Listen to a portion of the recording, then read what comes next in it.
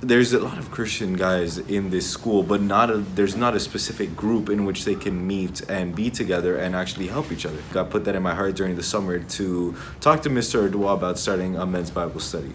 So Bible study I believe it has increased the camaraderie I have with my fellow brothers in Christ, and it's gotten us like closer as a group of individuals that are seeking God first.